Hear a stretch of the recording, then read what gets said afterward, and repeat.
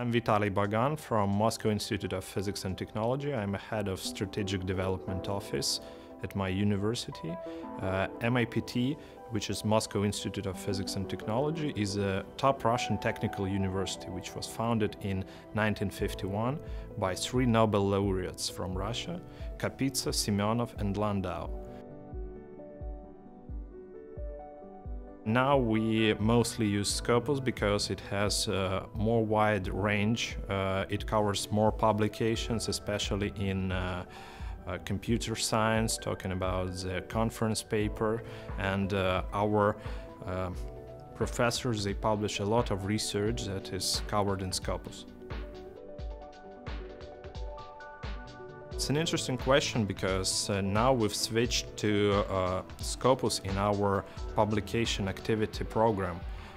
We use this field-weighted citation impact indicator, which can be found on each paper's web page. So each researcher can go to their paper and find out which is the normalized value of the impact of this paper. So he can see the result measured in comparison with the average in the world. This is the unique feature of Scopus.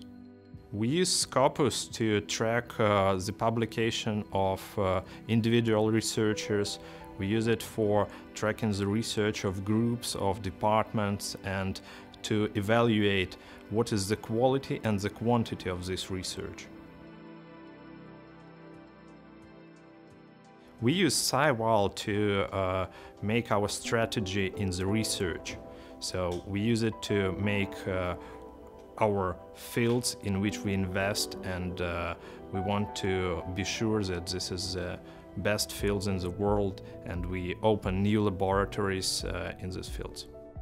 Actually, we use SciVal for collaboration, and we use it actively.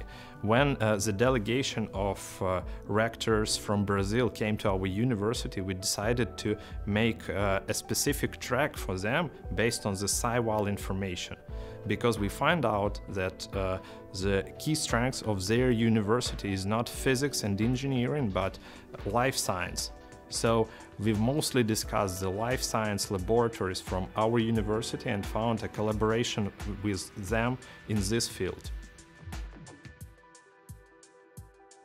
SciVal helps us to make our strategy, and it's very important for our university because in Russia there is a reform of science, and the research is moved from Russian Academy of Science to universities, and the government gives the universities a specific funding for establishing new laboratories. So we have to make a decision which areas to invest in and which laboratories to create.